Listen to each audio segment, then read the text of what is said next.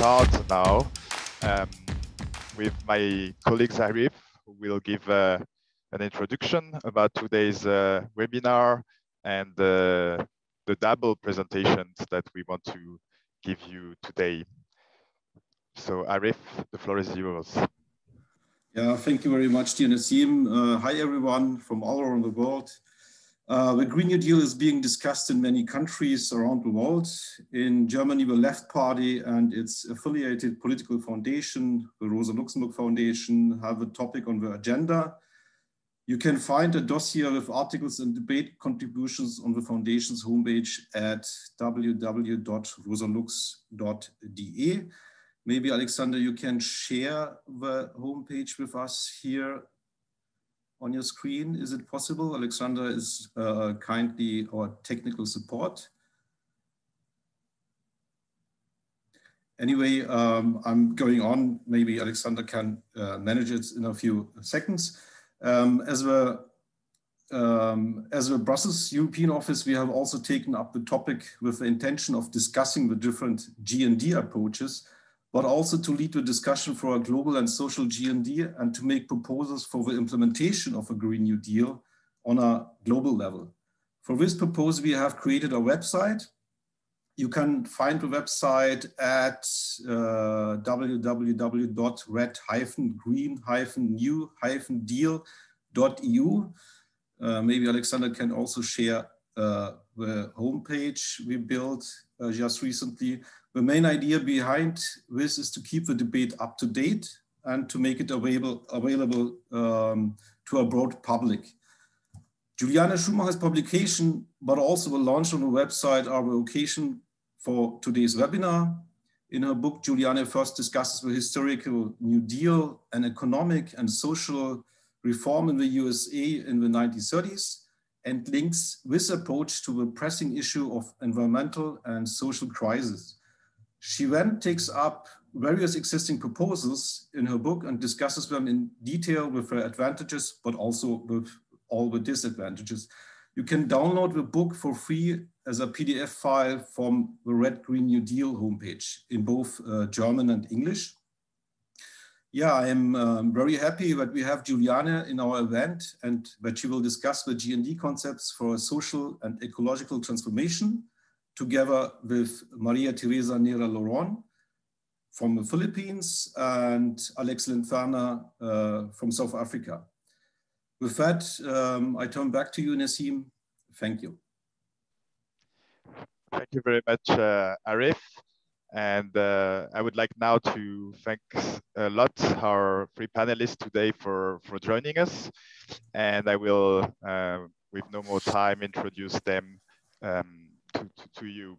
So Juliane Schumacher is an academic, journalist, and an activist with a focus on climate change and geoecology, and with a specialization on the Middle East and the North African region.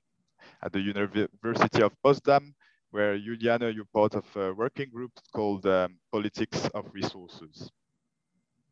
So thank you very much for joining us today.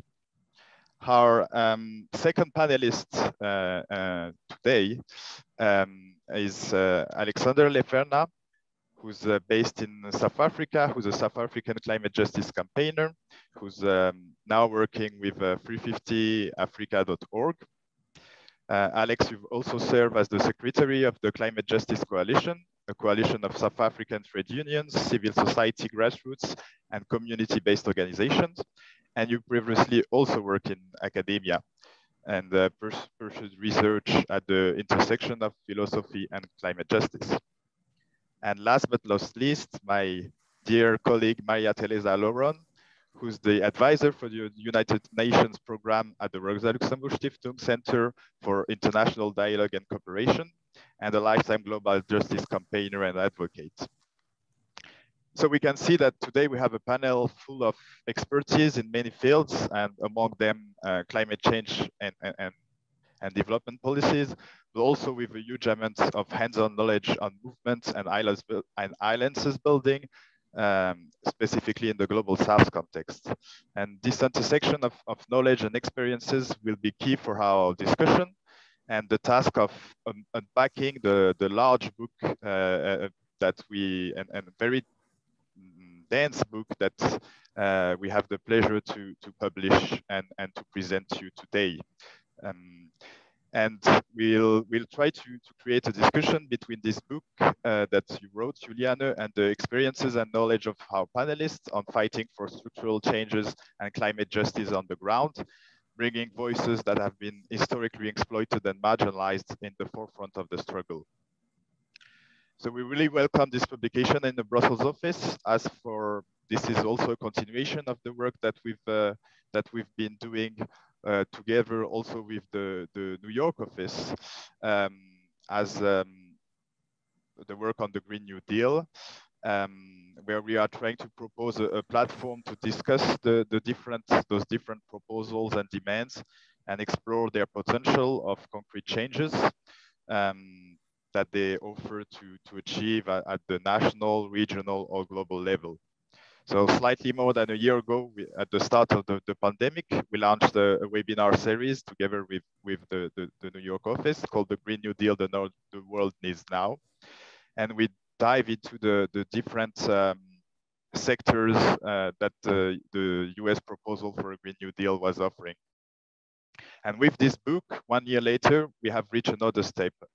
The discussions have been enriched, and many other proposals have emerged since then and found the space in the talks about Green New Deals. The calls for a feminist Green New Deal, the Pacto Ecosocial del Sur, or the South Africa Climate Justice Charter being among those proposals. And this book, I think, is doing the real tour de force to present all those developments in a very didactic way.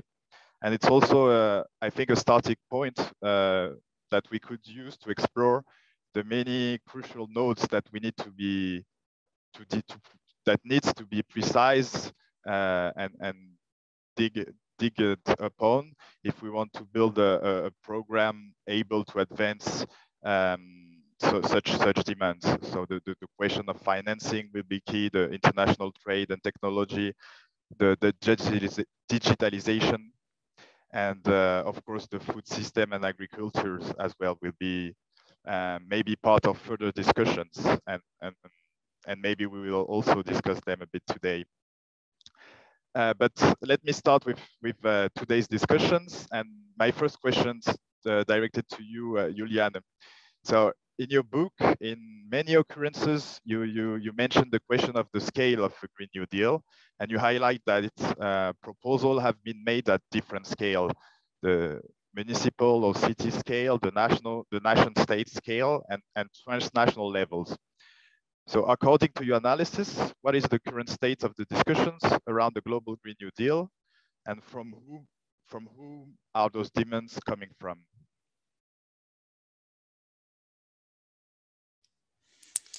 Thanks, Nassim. Thanks first to the organizers for the chance to be here and to present a part of this work I have done on Green New Deals over the last year. Concerning the scales of the Green New Deal, I think that addressing the scalar issues in Green New Deals is like crucial to advance a truly progressive understanding of Green New Deals. Because one of the key features of the Green New Deal is this combination of addressing both the climate crisis and the social inequality. Because there's a lot of propositions on ecological transformation and green economy, but I think what really distinguishes the Green New Deal proposals is that they also address the social crisis, not just the ecological or the climate crisis. But the social justice issue is in most proposals just thought on a national scale. Like all the more advanced proposals for Green New Deals, especially the US ones, they think justice on a national scale. It's a lot about workers in the US, how justice can be achieved in this frame of a nation state. And when I actually first started to do research on this issue, and I talked to different activists and people involved in this US Green New Deal proposals, most of them really responded to me that global justice issue do not play any role in these debates. It's difficult enough to bring together all these different voices within the US and the workers' movement and unions and whatever. And actually they said, it's not discussed. We don't talk about global issues. And I think this still reflected in most proposals, and because most of these proposals focus just on this national scale. And there have been, when the first proposals were like published, there has been a lot of criticism also from the Global South, but also from activists in the Global North, saying that this version of a Green New Deal is just an update of this capitalist, post-colonial or colonial extractivist scheme. No? So instead of importing oil and securing oil routes militarily, now they will import lithium or other natural resources they need for their electric cars or their solar energy, whatever. So nothing will change, just the basis. Like, it's not fossil fuels anymore, it's now other resources. So and I think this criticism has been taken up in parts by some proposals, but still this issue of global justice is very limited in most proposals of Green New Deals. And so I found more or less 3 approaches how global justice issues were taken up in Green New Deal proposals. And one is on this national scheme, like most more progressive proposals for Green New Deals, they somehow address this issue by saying, okay, we need these imports, we need resources from the Global South, but we have to see that it's done in a fair way. So we need some regulations, some criteria, how can we ensure that resources produced, brought in from the Global South, or supply chains can be controlled, that there's like some certificates, or there's also this notion of supply chain justice, what is a bit more advanced, not to say, okay, we have to bring people together working on the along the supply chains to work in solidarity, to connect with each other. Or we have to see that, for example, we take our fair share. Like this is, for example, the Sanders proposal, to say, okay, we have to reduce our emissions more than we said in the Paris Agreement, because we are responsible, like historically, for much more emissions than we are at the moment. So these are like different.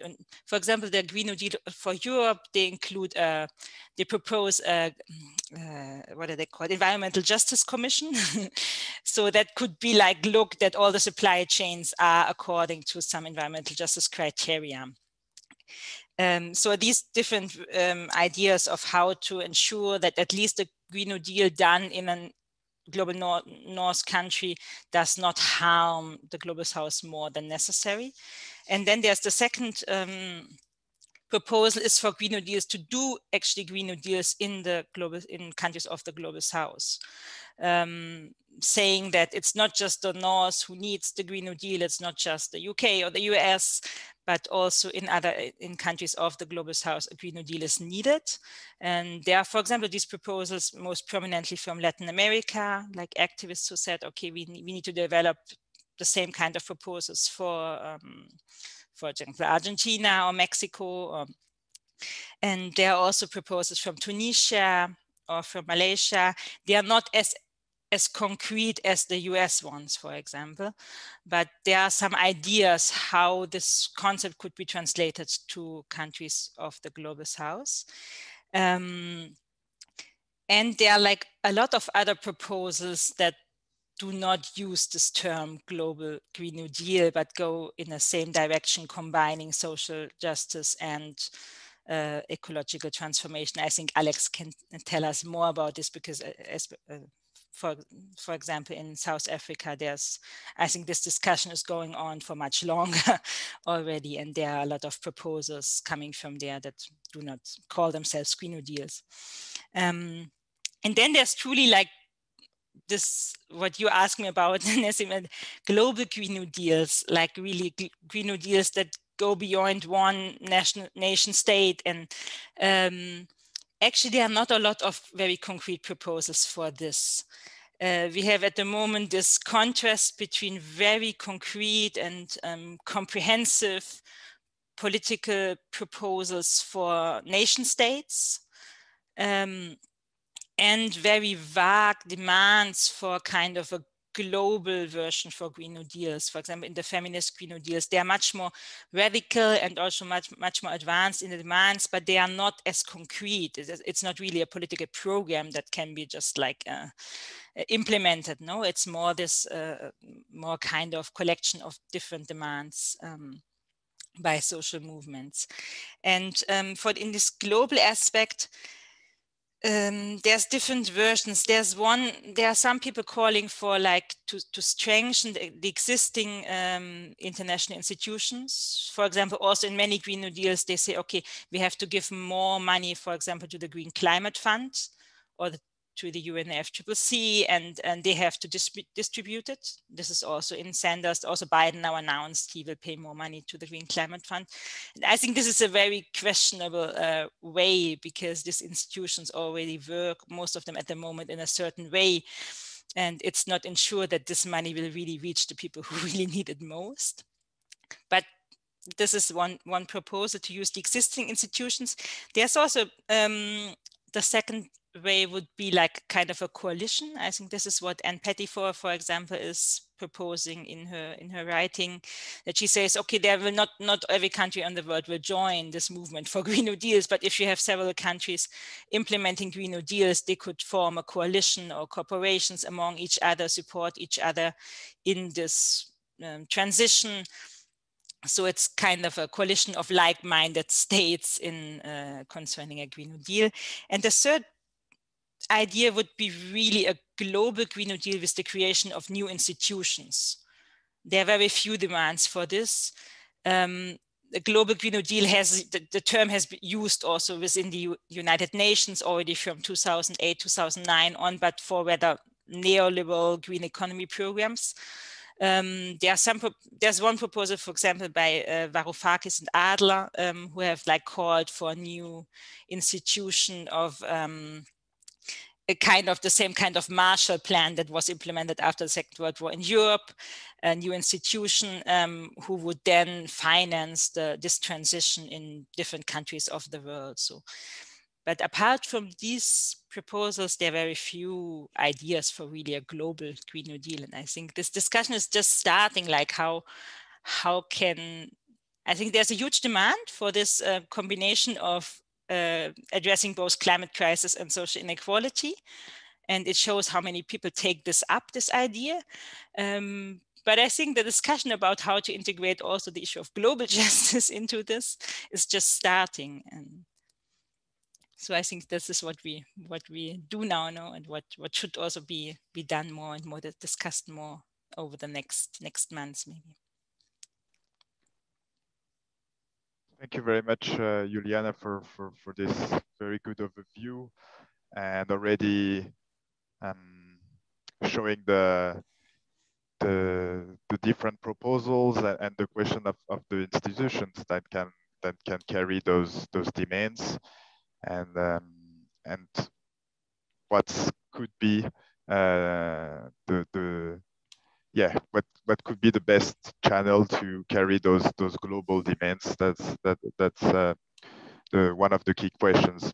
I would like now maybe to turn to Alex and to go to the global south and to ask how are those Green New Deal talks and discussions or global Green New Deals maybe echoing in South Africa, and if the demands around the just transitions that are emanating from climate and workers' movements in South Africa and maybe in the continent as well are in a way transferable or can find a place into the demands for a global Green New Deal, the proposal for a global Green New Deal.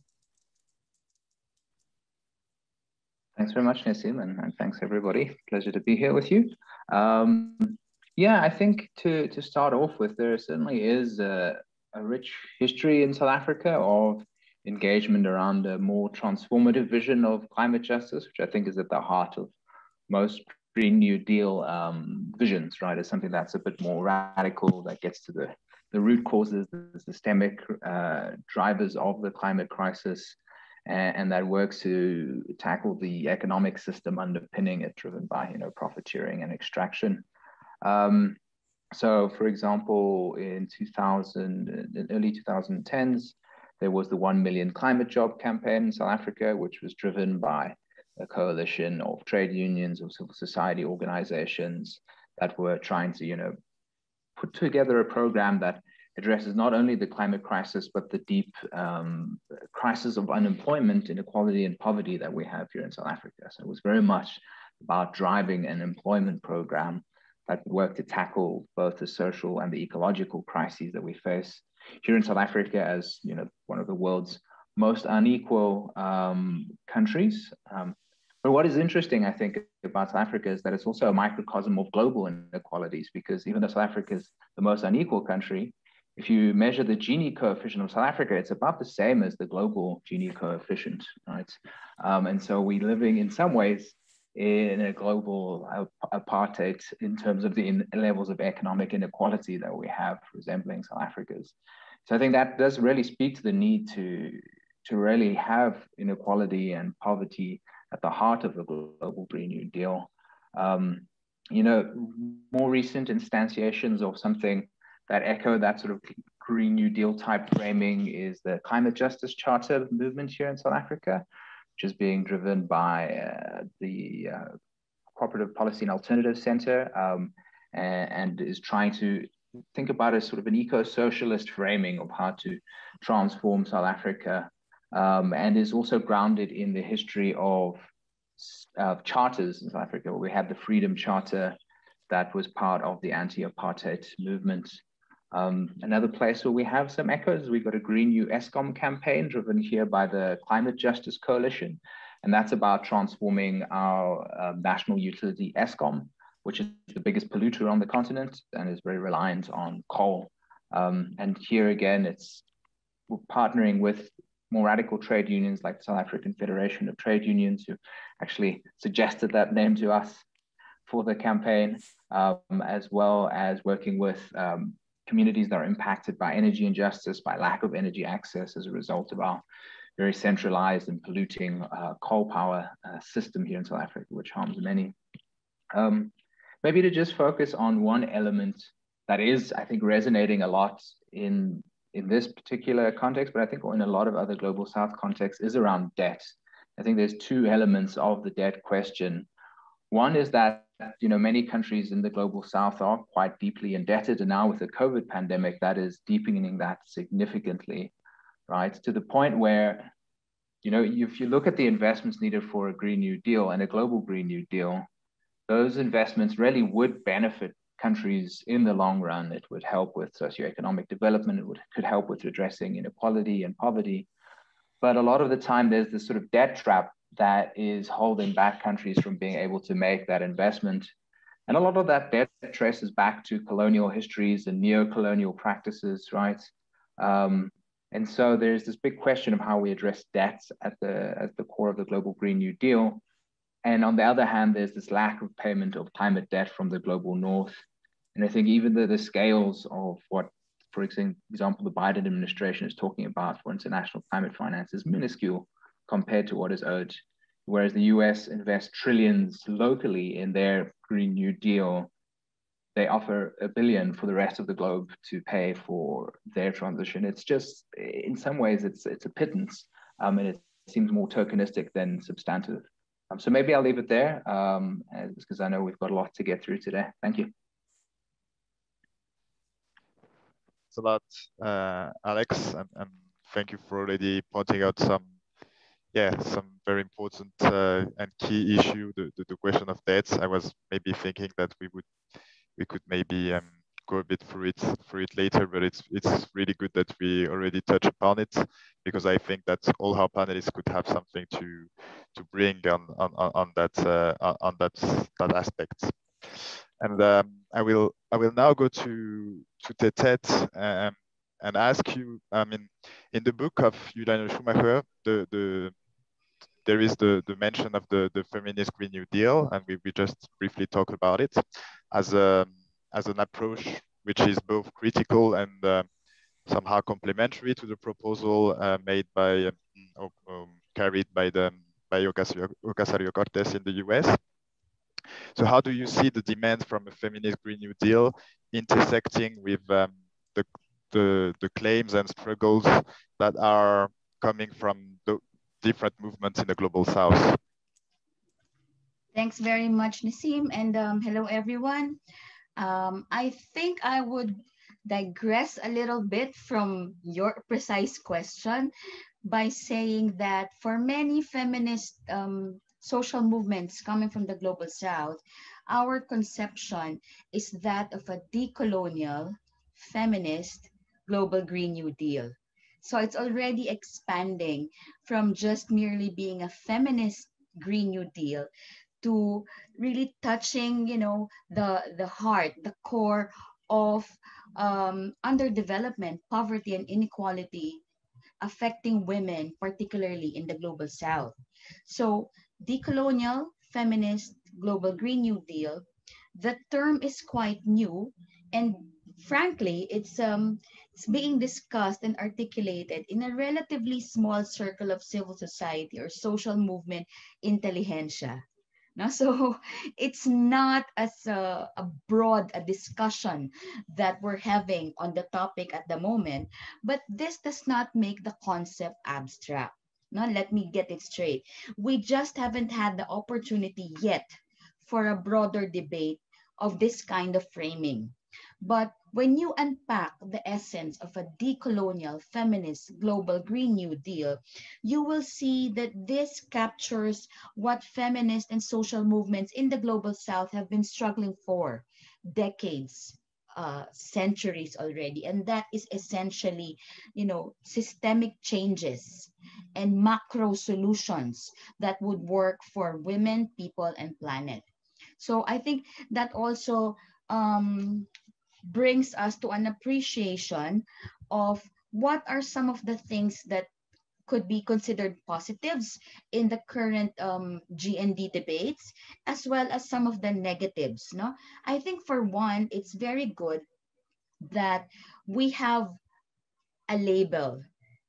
You know, there's already a term that somehow captures into a set of policy prescriptions, policy directives, you know, that could be acted upon by legislation, could be acted upon by parliaments, executive offices. So I think I appreciate that a lot, no? Because now it's no longer just confined to shouting in the streets or in demonstrations, that we call for radical changes in the way societies are structured, in the way countries relate with each other. Yeah, so I think as a concept, it's very good that you now have a name to this set of policy prescriptions. And I think I also appreciate that there is an openness to debate the merits of advancing an alternative paradigm. Okay, so those are two good things that I can immediately think about. But in terms of what's kind of missing or a little bit weak at the moment, is that I have yet to really see or hear or read about, you know, a Green New Deal that talks about, you know, the kind of transformations that are needed to actually see this through, because this transformations go beyond what the institutions of multilateral governance at the moment can offer. No? Even we're talking about the TRIPS waiver earlier, and that in itself is already an indication. No? It's one provision, but it's really, really an uphill climb. So how much more if you're talking about macro solutions on the way, you know, the trade, economic, and financial architectures globally are structured. So there are limits yet to how the Green New Deal discussions are capturing or not, what the limits of transformations that institutions of multilateral governance can bring. And I think the second weakness at the moment is that, for me, I think there is a lack of understanding of how power dynamics, institutions, and mechanisms to maintain the status quo at global, regional, and country level are going to play out. It's as if, for me, as if the discussions on the Green New Deal can solve all the world's problems via legislation. And that's quite naive, no? Because if you look at the situation now, for instance, in the Philippines, defenders of the environment get killed, harassed, intimidated, jailed. These are structures where you see the interplay of the police, the military, institutions of repression and suppression, together with the judiciary, etc. It's the whole system.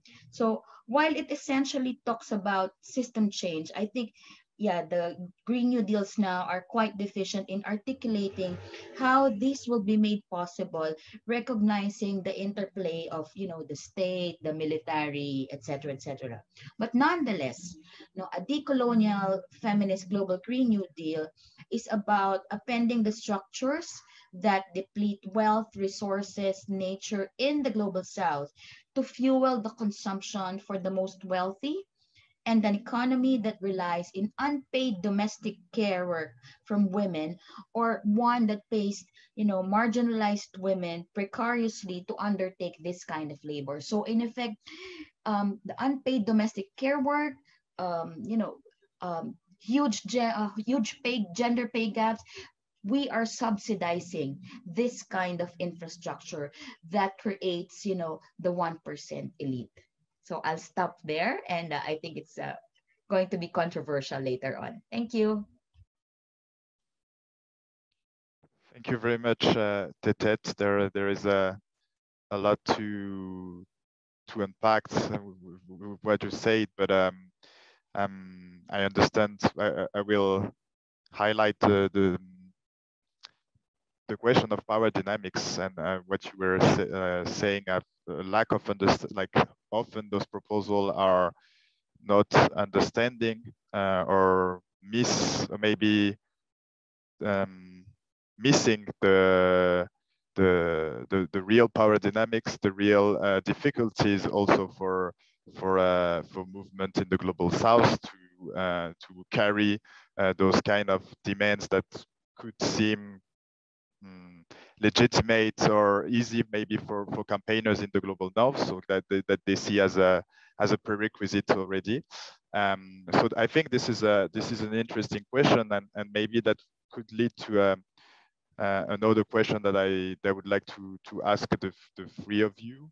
So in terms of, maybe we need to criticize a bit, or to at least to play the advocate devil and see what are the weaknesses of the global Green New Deal demands to really bring and carry systemic changes, or maybe what are the demands and the features that it would need to, that those calls for global Green New Deals need to integrate to be more to fit the power dynamics in the global south, and to be maybe more easily appropriated by social movements in the south fighting for global justice. So that's maybe a complex question. I don't know who wants to start. If Juliane or Alex, because they just spoke, who wants to try to maybe give an answer or to reflect on that? Alex? Or Juliane? I can also start. Okay. Yeah, I think there are two weaknesses, and one is related to temporal issues, and the other to spatial issues. one weakness I find important is this, that especially in the US Green New Deals, but also in the European proposals for Green New Deals, most of these Green New Deals, they relate back to the past, no, in an often very idealized and sometimes very nostalgical way, no. It's understandable because like this idea of a Green New Deal relates to the New Deal in the US, no, that was a proposal, and many features and many measurements are really taken one to one, like exactly from this New Deal proposal, but also this, the problem is that they also copy some of the problems of the original New Deal. And I think many things, what's like the point now is like to see what has changed since then, no? And I think we cannot answer the questions of today with some ideas from the past. We have to think beyond this, and we have to see that we develop like new paths for the future. We can learn from the past, but we cannot copy this model and implement it now. We have to see like, what do we need now, no? And this will not be exactly the same that it was like 70 years ago. So I think this is one important point, to be a bit more creative about like developing new ideas and not just looking what existed before. And the other point is the spatial point. And I think this is what we already talked about, that most of these issues are related to this national scale. And I think there's a lot of possibilities beyond this. And even in where there's a proposal for a global Green New Deal, it's often thought as a coalition of nation states. And I think there are other possibilities. No, like there can be coalitions of social movements. There can be coalitions of producers of the same goods in different places around the world. There can be coalitions of small farmers in the north and the south, because sometimes they share the same problems, no, against big corporations. There can be coalitions of, I don't know, Ted had mentioned this gender issue, no? So I think there's a lot of ways of cooperating politically and of forming associations beyond this national state scheme. And I think we have to go beyond this and think beyond this. Also, not just, also in relation to this debt issue, for example, to say, okay, one state is paying reparations to another state. It's not said that, let's say, Modi in India will bring this, like give this money to the people who are most affected by climate change. No, I think there are much more power dynamics and structures beyond this. And I think this is what is it. So these are two weaknesses, I think. There are other ones, but this is the two ones I want to mention at the beginning. Thanks a lot, Juliane. It's really interesting. And I think we keep going back to the question of the scale and the institutions. And I think there is a very good question also from the audience, but now we will hear Alex and come back later. Thanks. Yeah, I think it's useful to think about what shouldn't represent a global Green New Deal and the problematic practices, and to riff a bit off Ted here. When we think about maybe two examples that really demonstrate how our current clean energy system is being built through really problematic power relations by some of the more hegemonic forces in the world right now, we can think about my unfortunate South African friend Elon Musk and the jokes he makes about cooing Bolivia and pushing back against those that are trying to push for a more sort of just resource nationalism in the global South against the sort of extractive multinational corporations that are trying to gobble up all the resources needed to fuel a clean energy industry. Or we can also think about, there was a recent report showing that much of China's solar panels are manufactured through the use of Uyghur forced labor, right? And if these are the engines that are building our clean energy future, we really do need to worry about, what are the power relations that are still very present, particularly with the US example, that is backed. That sort of neo-imperialism is not just soft power, it's very hard military power that backs that, with the US military being one of the biggest polluters and also one of the most violent enforcers of our current structure. And I think there is some discussion of that in the US. The Green Party's platform was very much about defunding the military and using that to fund instead a global Green New Deal. And I think that call for defund the police, defund the military is a really important element of demilitarizing our global space so that we can fight for a more just order, not one that is so violently policed, often to suppress resistance in the global south that is trying to put forward a different development paradigm. So I'll leave that there. Thanks. Thanks a lot, Alex. Tete, do you want to go more into the critics? Well, actually, Juliana and Alex already mentioned a lot already, and I'm really happy that we have an awesome panel here. But I would like to center again on the need for macro solutions, the norm setting function that the United Nations is supposed to have. It's supposed to exercise leadership. We sorely lack that at the moment. No, so I don't know if the question is, do you build a different UN? I say we reclaim the UN for what it is originally meant to be. No, after all, the UN Charter says we the people. So the people should reclaim this institution of global governance rather than allowing corporate agenda to corporate interest to run the development agenda. So there's also this danger that, because people want to be hopeful, people want to see results that work, that the tendency is to look at pocket-sized solutions at community level and say, see, this works, let's replicate, let's scale up. But it's not as simple as, replicating and scaling up. So I think that's one real danger, that without looking at the need for macro solutions and challenging the existing trade, economic, and financial dynamics, we might lead to a bigger but romanticized version of those pocket-sized solutions, which will not really address, the need for systemic changes. I think current discourse also on the Green New Deals has a danger of leading us into technology worship. Like, go 100% renewable, fossil fuel free, etc. But without questioning or altering structures of ownership, etc., in control. 100% renewable energy will not save the planet from climate crisis. You get what I'm saying? No? So central to the Green New Deal discussions is redistributive justice and environmental integrity.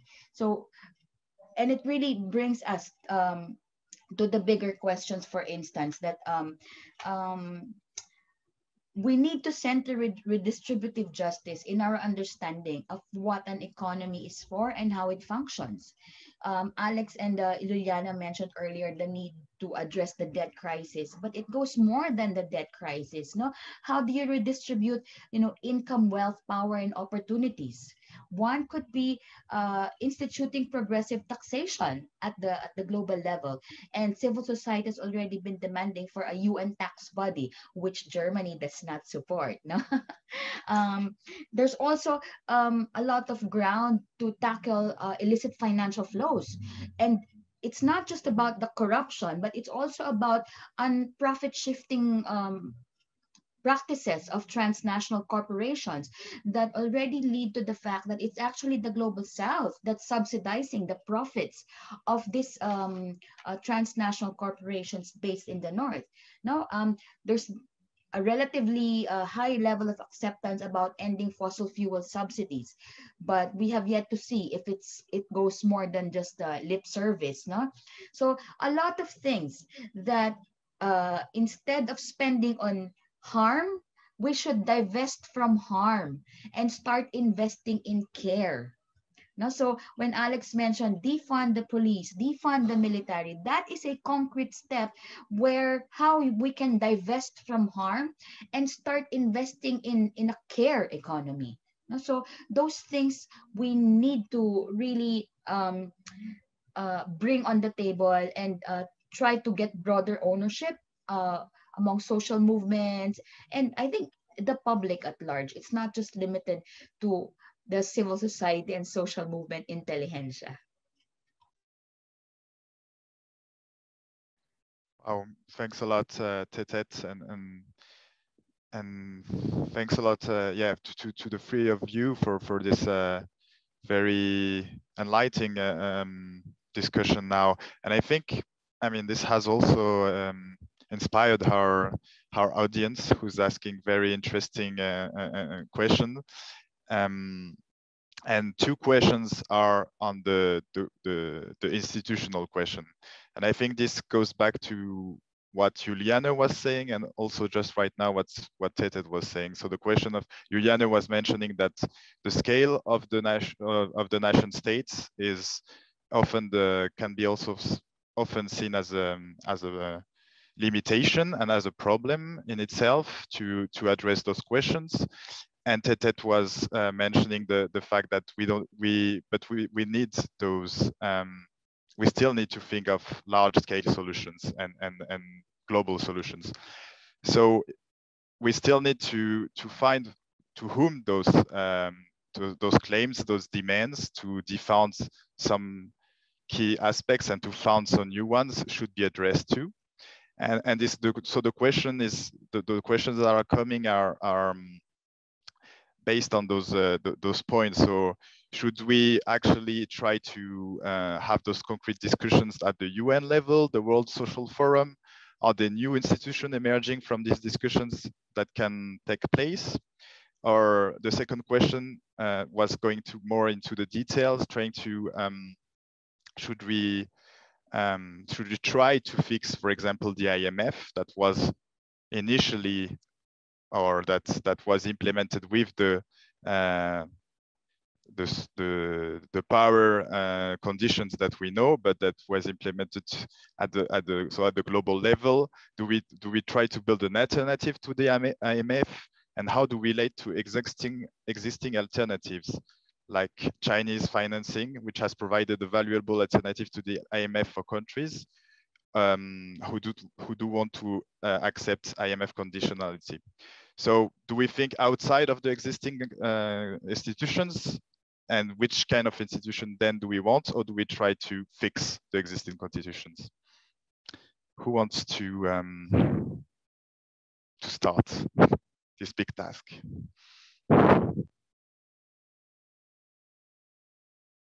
Juliane, I see you think you are about.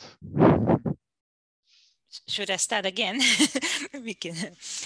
Okay, I think this relates to different question that also Tetet has already mentioned. No, I think it's a problem that if you want to implement a global Green New Deal or just think about a concrete global Green New Deal, the question is who to address, no, and which structure to address, because there is no global government. This is much easier on a national scale because you have a nation state and a government, and for example, that can raise taxes. This is a very important point. And I think we do not have this on a global level. So it's about, like, this is the question, how to reform the existing institution. I agree with Tetet that most of this UN system institutions, they do have, or they had a progressive core. No, they have this core values they were built with that still exist and that can be referred to. No,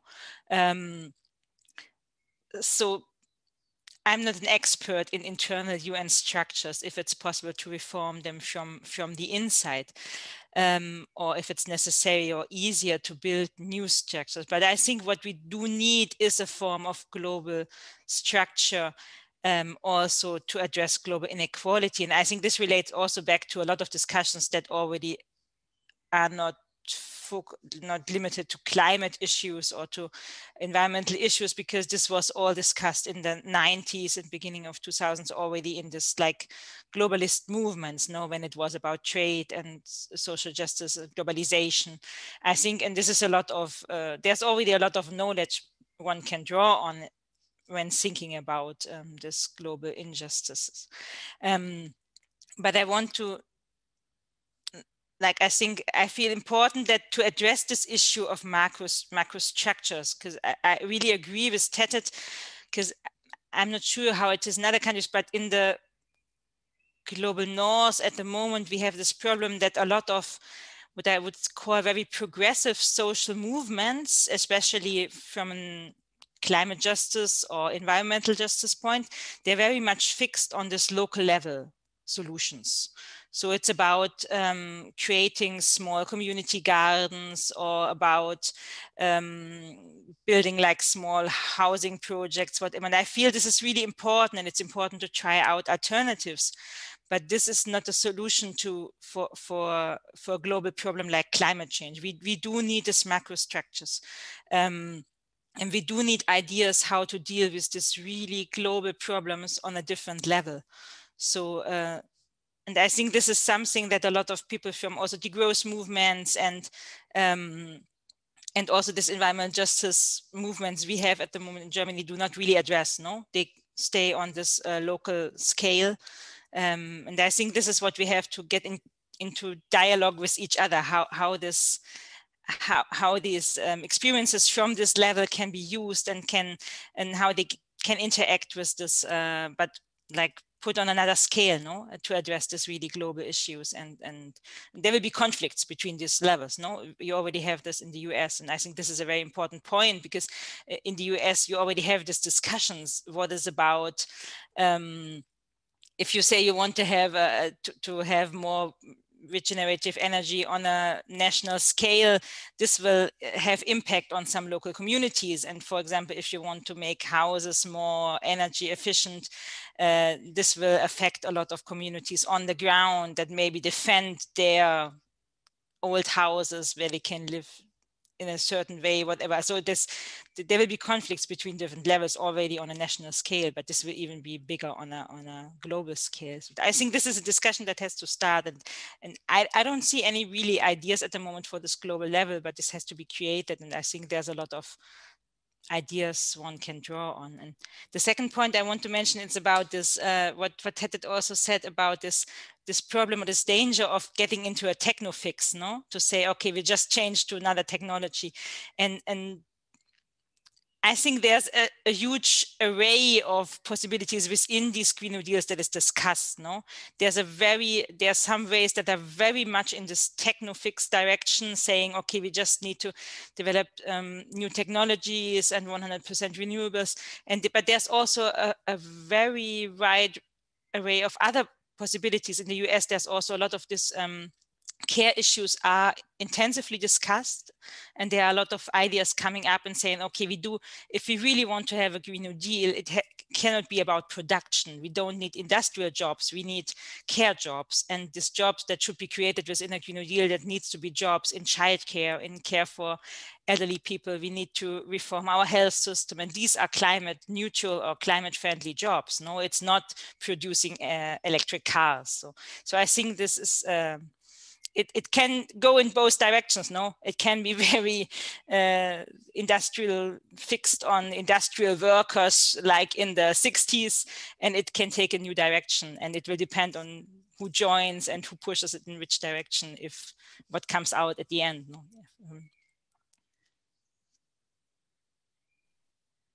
Thank you very much, Juliane, for also opening new ways of new roads to think about, and the difference between industrial development and what is development in a way, what kind of change we need to see in our productive system. I would be interested now to have the Ted's opinion on the question of the institutions and the UN, because I know you've been working a lot within those forums, so I think you have a lot to share, and I would be interested to hear your view. Thank you so much. I'm not an expert on the UN. It still amazes me. No, it's a maze. The whole structure, the whole institution is a maze. But I think for the moment, civil society and social movements who engage with the United Nations have been really trying to push for, a stronger UN that goes back to its original mandate of, decolonization, human development, those core principles that were with which the UN was founded 75 years ago. So a lot has happened, and we now say we have a very weak UN because it's the corporations that drive the agenda. No, it's rich country versus poor country. Those lines are ever so clear at the moment, which is why we're saying that the problem now is that in this space where supposedly, you know, all countries have a voice, some voices are louder than the others. And we need to make sure that developing countries' voice are not drowned out by rich countries' voice and corporate voices. So what we're saying is, for instance, in this context of the pandemic, especially, what developing countries need right now is not just the fiscal space, but fiscal sovereignty. No, they need to be able to drive their own agenda, but they cannot do that because they're very much saddled by the debt problem. So, of course, the IMF, the G7, they said there's a debt service suspension initiative until end of the year.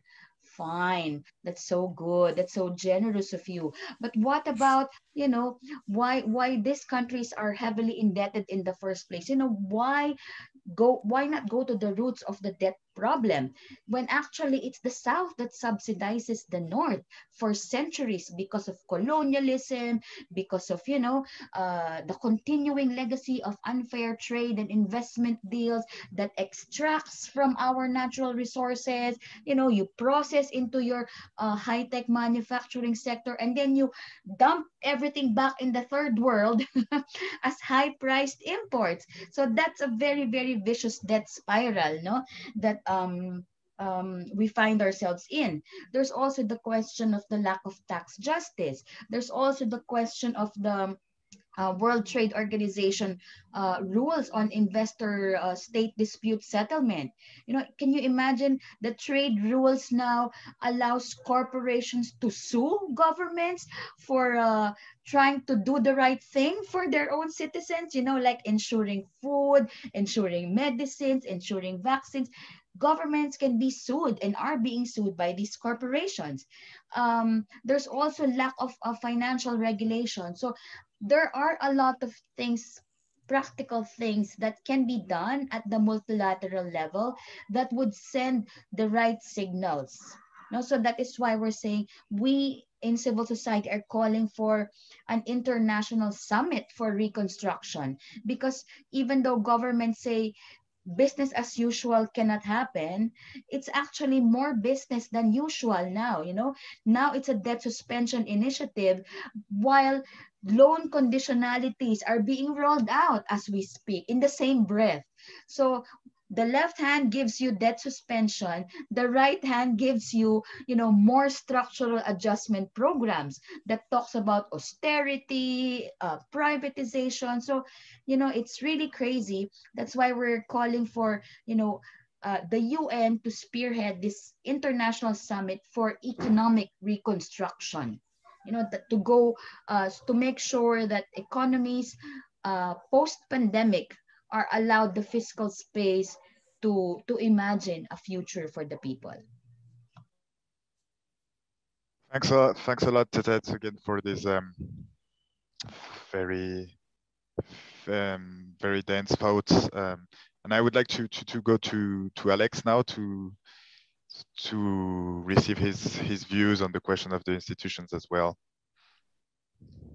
Thanks for this. I think there's a good question there about institutions also in terms of procedural justice and how we go about creating a global Green New Deal. You know, there's a question by Michael there about how do we ensure that voices of the global South are driving this process, right?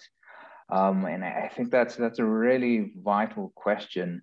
You know, I think there's two elements to it. One is actually providing the resources so that the global South can be at the table. It costs time, it costs money to be part of these discussions, right? And there's a lot of civil society movements that are not as well funded as the global North. And so it is difficult to be in these spaces sometimes. And here, I think there's a lot of fingers that need to be pointed at global NGOs, global funders. They talk about the need for a global Green New Deal, but then they've got this team of like 50 located in the global north country, and then they expect like 5 people to cover all of Africa, right? Or something like that. There's these sorts of dynamics that often occur within the funder and NGO spaces that make it very difficult for organizations of the global south to have the capacity to really be in these spaces.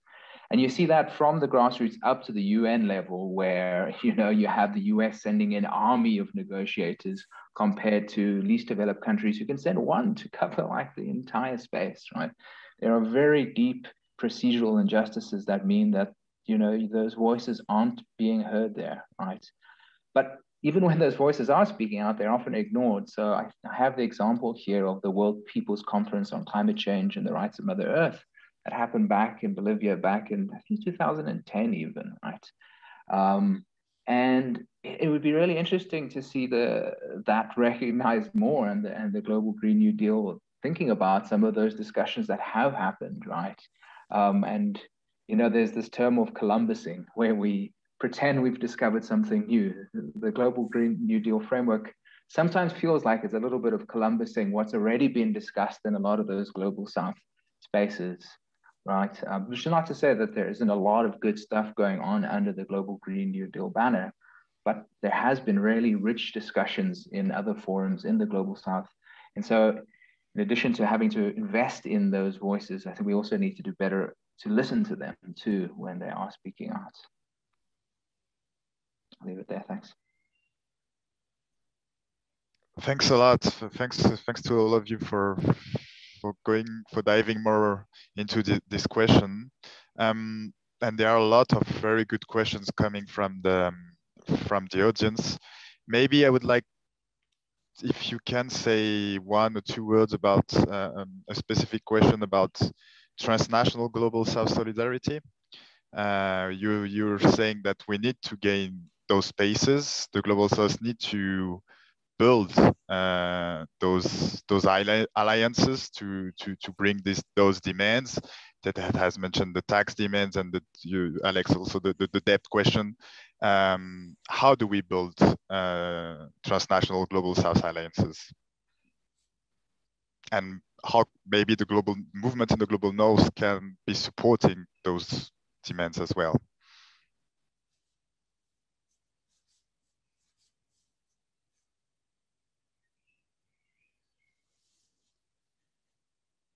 Who wants to start? It can be just a few words, but I think it's important at this time of the conversation.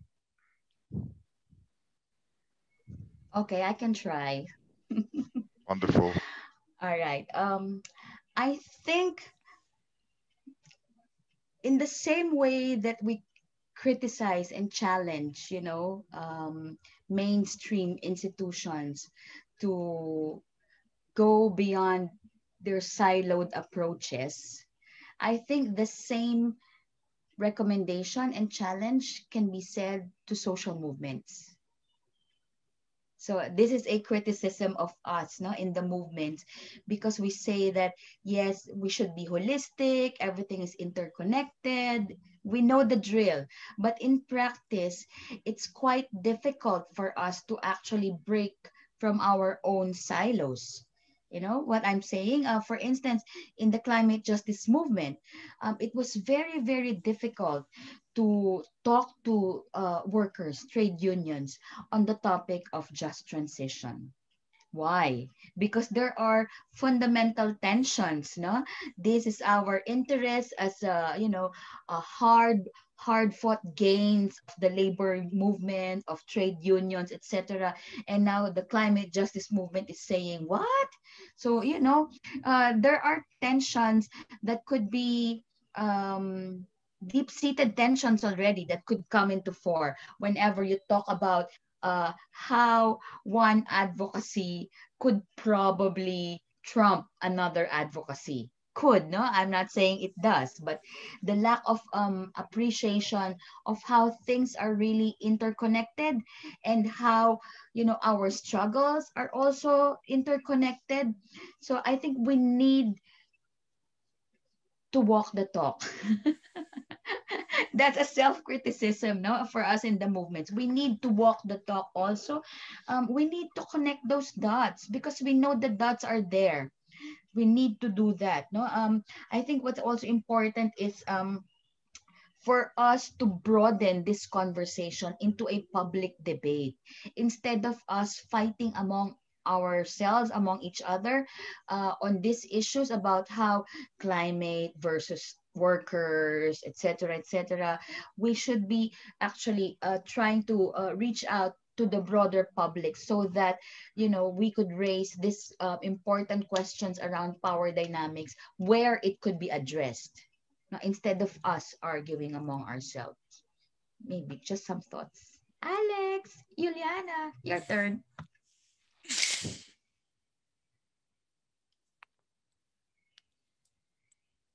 These are very big questions you you are asking us, you know. I think one point when I was doing the research, I thought it's important that it's not always about doing things, but sometimes also about not doing things, especially in North-South relations, because we already had this topic of defunding, no? And I think this applies to a lot of things, no? This can apply to, like, even if you don't have a concept for like doing things in a better way, sometimes maybe it would already be enough to stop the most harmful things you're doing. This can be like subsidies for fossil fuels, for example, no? Just to stop them would already help a lot. And the same is true with this military thing.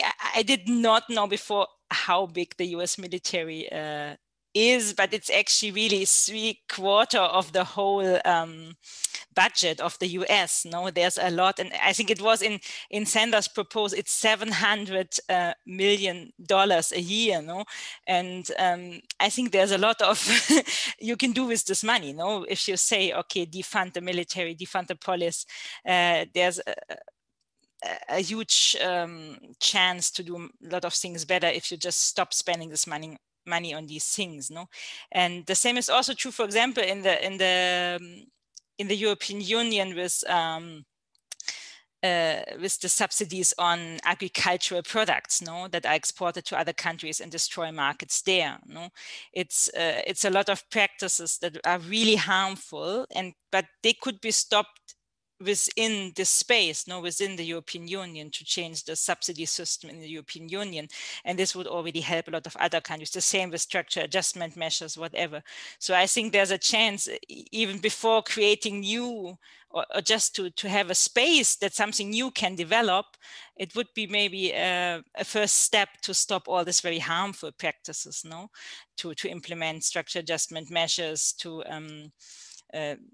we had this thing with the debt that maybe we can talk about separately again. I think this would be a first thing, and then also leave space for people to connect with each other without interfering. I think this is something like for my area of study, you know, I usually work on North Africa, where often South-South relations are more or less implemented by development agencies of the global north. No, they always try to interfere. No, like the German Development Agency is trying to organize meeting between different countries of North Africa, or and try to form them in their ways. And I think it could be much, a lot more can happen if they let them like do their coalitions by themselves, no, without trying to pushing them in one way. So, and I think maybe this could also apply to social movements, no, to have like Alex mentioned this meeting in Bolivia, no,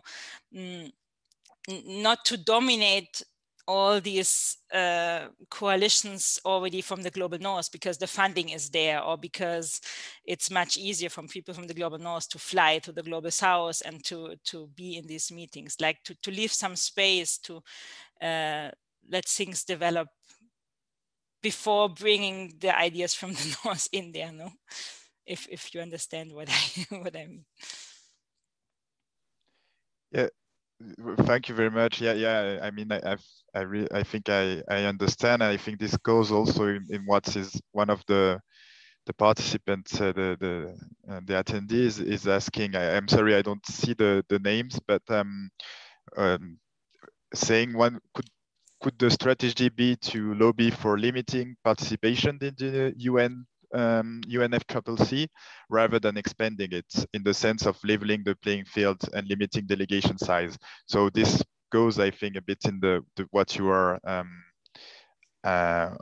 saying, Juliane, is that you try to, from the north, limit the impact in the discussions, or to try to leave the space. But this will also be a question of struggle, and how do we enforce that that at the global level is the next thought.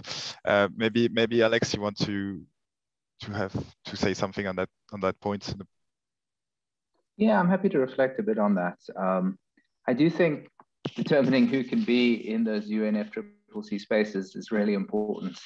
And in other climate negotiations, I think, for example, it was very clear that in health discussions, the tobacco industry should not be at the table making decisions. Similarly, in the UN climate spaces, the fossil fuel industry should not be having a seat at the table. How to make that happen in reality is quite tough, though, because the fossil fuel industry isn't just the multinational corporations, right? I think we need to kick them out because they're a bad influence. But they are also the governments of the world very often. When we think about across the world, how many governments are really captured by fossil fuel interests? And it's often some of the most powerful, right? The US, quite clearly operates, according to Princeton Political Sciences, somewhat like an oligarchy. And the Republican Party is basically a lobbying wing of the fossil fuel industry. So, how do we kick the Republican Party out? I think part of that speaks to the need for democratization to be at the heart of a lot of the climate justice push, is reclaiming our democracies back from these very corrupting forces that, have taken over governments across the world. And that's the same here in South Africa, where civil society movements have been calling for a very different vision of climate justice than what our government is representing, because they are deeply captured by what we call the minerals energy complex here in South Africa. And so, how do we limit who can be at those tables, and how do we ensure that governments aren't really just the fossil fuel industry in disguise and negotiating in that way? I think that really does speak to a need to push for deep democratization. And you've seen, so in the US, for example, there's a very strong overlap between Republican legislatures that are trying to squash voting rights and those that support the fossil fuel industry, right? And so there's that unholy nexus of both pretty fascist tendencies as well as authoritarian tendencies that are being weaponized to protect the fossil fuel industry. And so I think this is where the climate justice movement really needs to connect to deeper movements for democracy, for anti-fascism, and for pushing back against corporate capture. Thanks a lot. And time is passing quite fast with those very super interesting discussions. But I think there is another couple of questions, very good questions, that are going into the notions of extractivism that you've just mentioned now. So I just wanted to make sure I had those questions and read them. Yeah, we have a question from David that is asking, if you say that nation states of the majority of the world should enjoy more sovereignty, how do you handle the model of hydrocarbon-driven development? Bolivia, Venezuela, Guyana, Nigeria, Angola, Ghana, and Equatorial Guinea are exploiting oil and gas resources for their own advancement. Would new global governance form restrain or enhance that trend? So I think this has been a question for a long time now, also for in the debate from the left in the global north and the global south, the question of how do country use their natural resources for development? How should they use it? What is their and how do we balance that with the climate crisis? But also put it in an historical dimension, knowing that the climate crisis is mainly, I mean, has been triggered and developed by the exploitation from the global north on the global south. So, what can be done to make sure that those discussions are, or that that those questions are happening in a at the national level,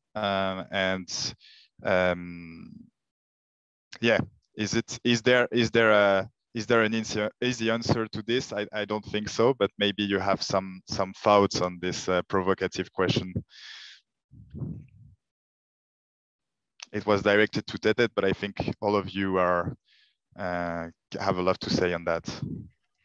Yeah, we could have another webinar on that topic alone, no? And I think I kind of like have an idea of where that question is coming from, but I think my own view to that, there's no easy answer, as you said, Nissim, no?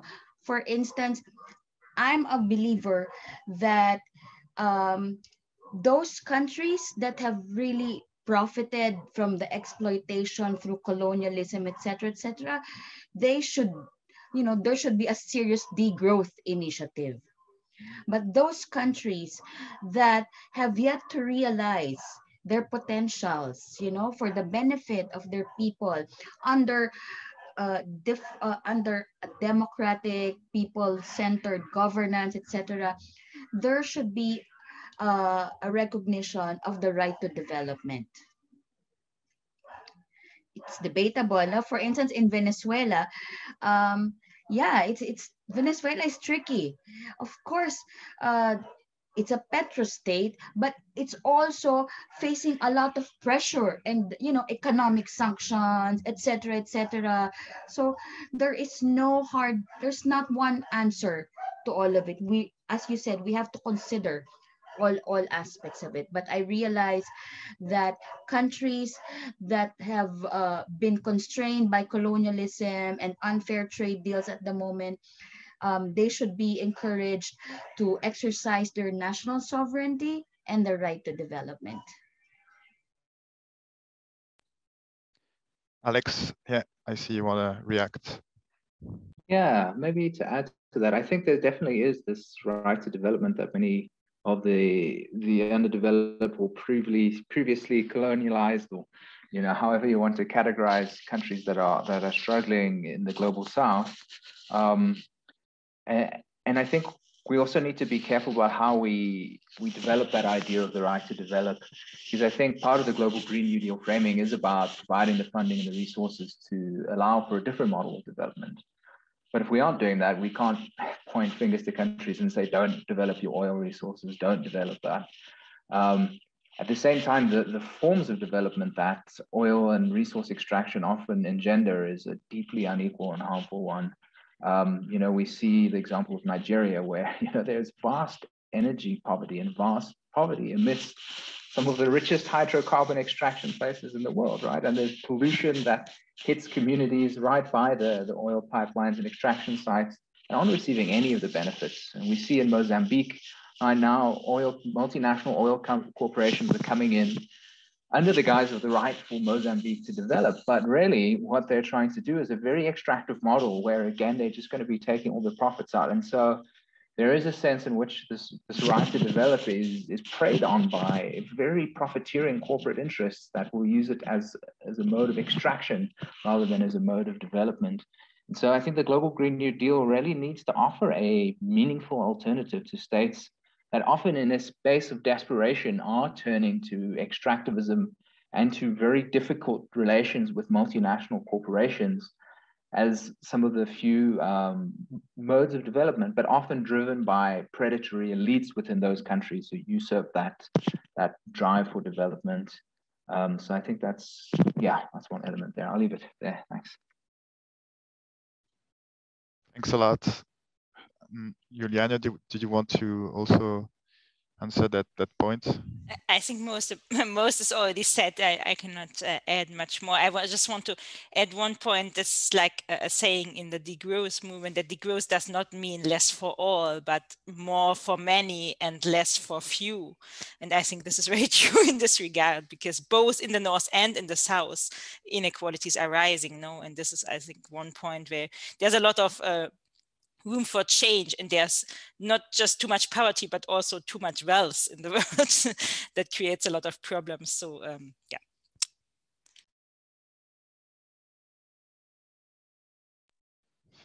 Thanks a lot. There is just one little final point that I think that was mentioned that I thought was kind of innovative, and I've never thought about it. And it's a very precise question, and I think it's interesting because we've been going on that question, on that point about defunding the police and military questions. And the question was, how do we bring this question to spaces like the UNFCCC?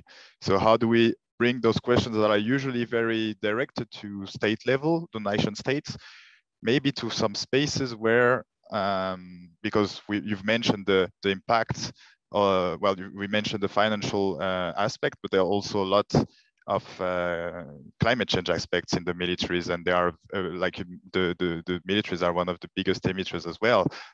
So how do we address this question at the transnational level? And we have 2 minutes, like I would have like 1 minute per person. That would be perfect. Oh.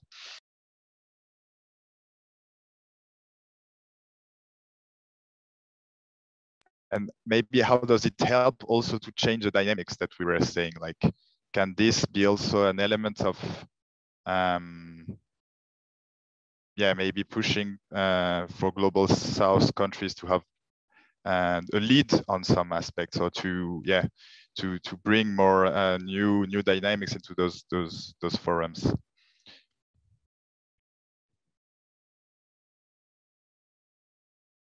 I know I'm not helping with those unsuspected questions, but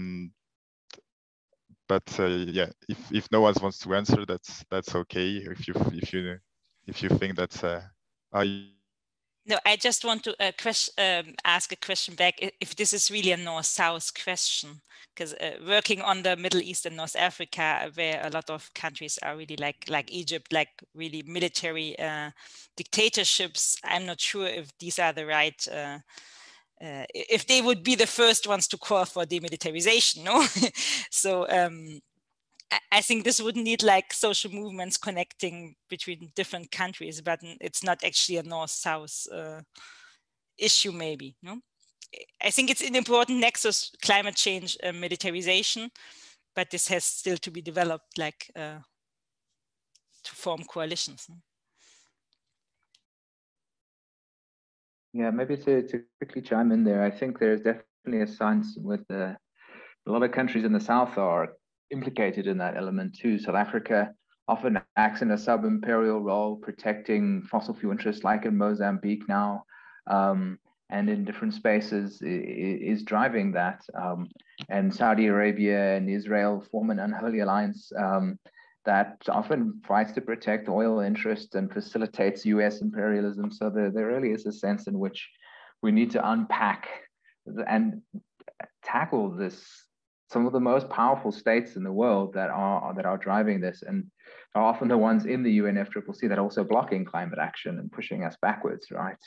And so unless we tackle those deep power structures, and often the forms of extortion that goes on with the UNFCCC, where the US will make aid conditional on this and that going on here, if we're not tackling those sorts of power relations, I think we're going to be struggling to make meaningful change within the UNFCCC. That obviously makes this problem a lot harder and more intractable, but unless we're thinking seriously about that, it's hard to see the sort of transformational change that really is what the Global Green New Deal is about. I'll leave it there. Great, thank you. Tete, did you want to add something? Yeah, a little bit of an advertisement because we have a participant here who comes from IPS, Laura Steichen. They produced this excellent book, No Warming, No Warming, No War, that makes that links about climate change and militarism. So it's really, really good because they're already bringing this advocacy in the COP spaces, no? Highlighting the role of the US government, but also broadening this conversation of on how, you know, corporate-led environmental destruction usually with corporations coming from the global north, you know, doing their business in the global south, aided by the military and the police apparatus and corrupt governments in the global south. So this whole infrastructure that really profits from extractivism, that fuels climate crisis, that brings about war, etc., etc. So these are the things that we are already raising at the COP spaces.